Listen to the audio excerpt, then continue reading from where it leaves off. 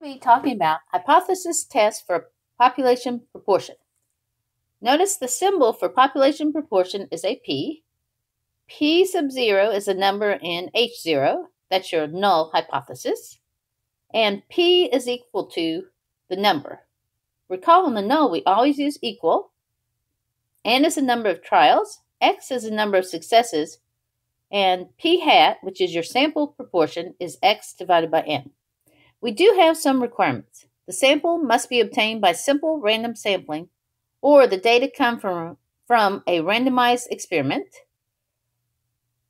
Okay, then you have N times P naught times 1 minus P naught, the quantity, is greater than or equal to 10. The sample values are independent, and the sample size is no more than 5% of the population size. Okay, our critical values come from the Z-chart, or we can use our graphing calculator. And the test statistic and p-value come from the calculator. So let's look at the first one. A marketing manager for a cell phone company claims that more than 35% of all children aged 10 to 11 have cell phones. Okay, so we have more than 35%. In a survey of 5,000 children aged 10 to 11, 1,805 had cell phones. Test the manager's claim using alpha equal to 0.01. So let's get a little bit of information here. So we want to know N is equal to 5,000 and X is equal to 1,805. Okay, your null hypothesis is P is equal to 0.35. 35% is 0.35. He wants to claim more. More is greater. P is greater than 0.35. Your alpha is 0.01. So either from the table or from the calculator, Z of 0.01 is equal to 2.33. All right. So next we want to find the test statistic. The test statistic is Z equal to 1.631. And our picture looks like this. Okay. The test statistic here is at 1.631. And our Z score, our critical value, is 2.33. More than shades to the right. And you can clearly see that our test statistic is outside of the rejection region. So we know right now it's a do not reject. But let's consider our p-value. Our p-value is 0.0515.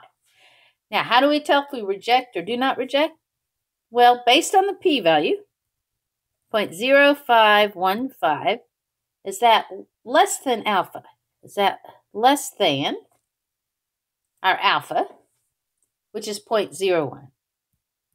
So this is a no, so we do not reject.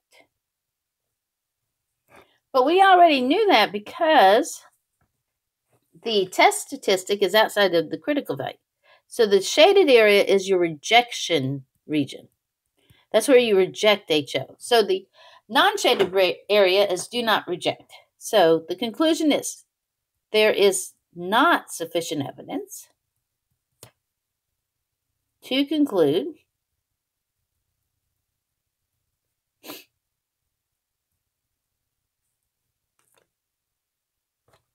we could conclude or use conclude or to support the claim that more than 35% of all children aged 10 to 11 have cell phones.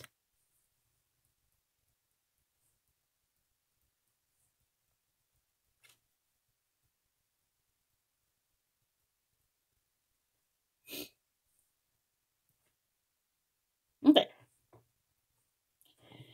Next example. In the year 2000, 58% of females aged 15 years or older lived alone. So 58%, according to the U.S. Census Bureau.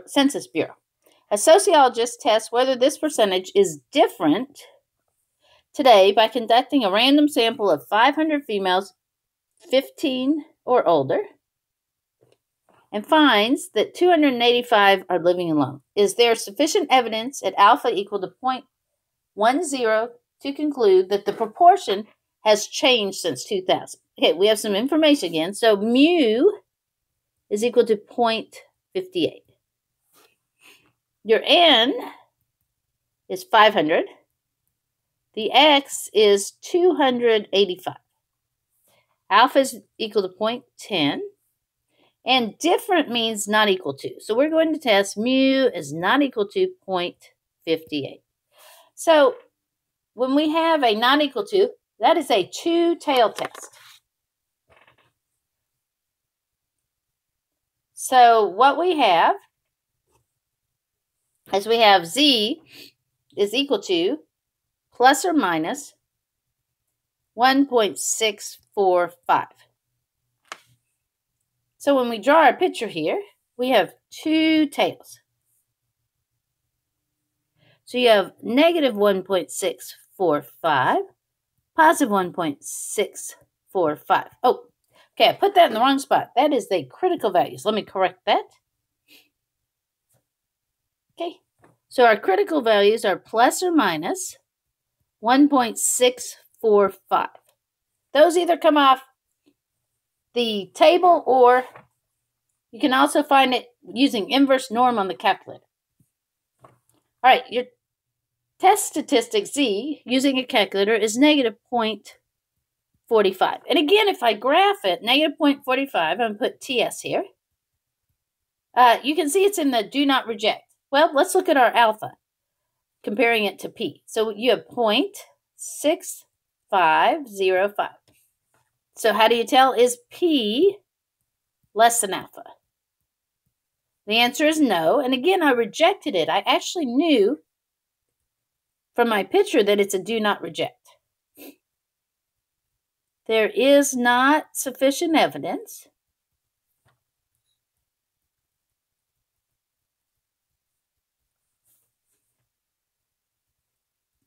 to support the claim, or we could say to conclude, because I use the word conclude that the proportion has changed since 2000.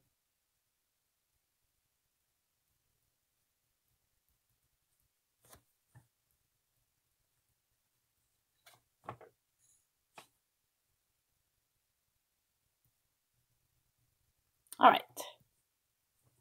In 1990, it was reported that 47% of households had a gun. 47%. In a survey conducted by the Gallup organization in the year 2000, 395 adults said they had a gun. Is there sufficient evidence to support the claim that the proportion of households that have a gun has decreased since 1990? Okay, so we have 395 out of 1,012 adults. So N is equal to 1,012. X is equal to 395. Your null hypothesis is mu is equal to 0.47. Decreased is less than. Okay, your alpha is 0.05. Critical value is going to be a one-tail test. It's going to be negative 1.645. Your test statistic is negative 5.08 if we round. So in our picture, here's our critical value here first, negative 1.645. So negative 5 is actually in the shaded region. So we know it's going to reject. Right now, we automatically can say reject HO. But again, let's look at our p-value. Our p-value is 1.9 times 10 to the negative 7. So the question is 1.9 times 10 to the negative 7 less than 0.05? Our answer is yes, but let's review. That's scientific notation.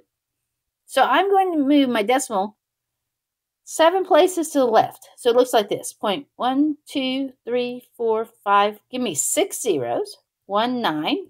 Definitely less than 0.05. Because I would approximate that as about 0. So I reject. So there is sufficient evidence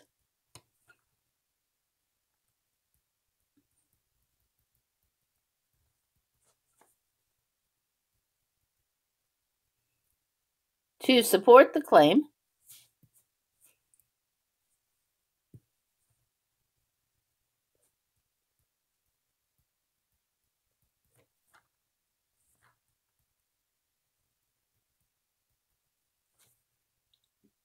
that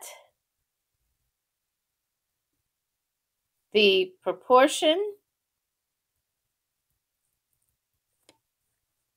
of households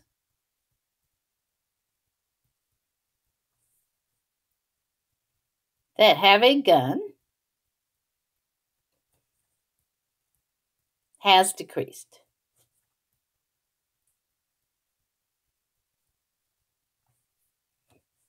There is sufficient evidence to support the claim that the proportion of households that have a gun has decreased. Okay, so there's also the confidence interval. We've actually looked at using the picture. That's the classical hypothesis testing. We could also compare the p-value as p less than alpha, and then we can also perform a two-tailed test using a confidence interval. Now, please notice it has to be a two-tailed test. Okay, so let's look at an example. So this example here with h naught being p equal 0.12 and h1 p not being equal to 0.12 at the alpha equal 0.05 level, that information is going to be used in both A and B. Okay, so if the 95% confidence interval estimate of p is 0.08, 0.16, what's our decision? All right, so here's what we need to do. The question is 0.12 inside or outside that? So you have 0.08 here. Let's draw a picture. 0.16 here. So the question is, where do we graph 0.12? Well, that's going to be in the middle of this. If your population P is included in the interval, okay, you cannot reject HO. So here, P is equal to P naught. So we do not reject HO. And it's because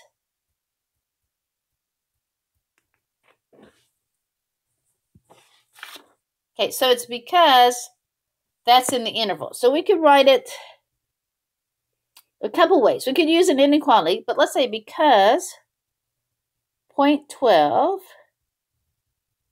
is in the interval,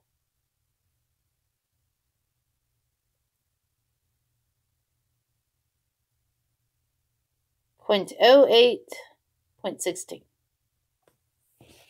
All right, part B. If the 95% confidence interval estimate of P is 0.13 to 0.19, what should we make? So again, let's graph it, just to have a visual.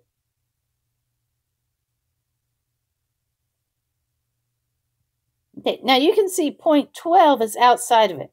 So that's a reject. Because 0.12 is not in the interval.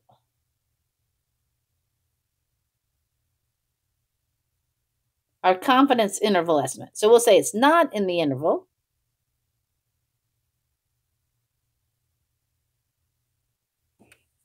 Here.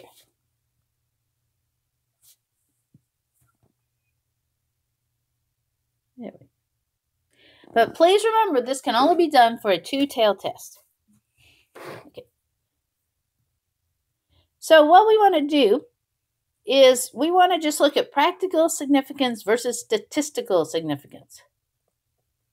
Okay, so practical significance refers to the idea that while small differences between the statistic and parameter stated in the null hypothesis are statistically significant, the difference may not be large enough to cause concern or to be considered important. So what happens is if we have large sample sizes, they often lead to results that are statistically significant, yet not practically significant.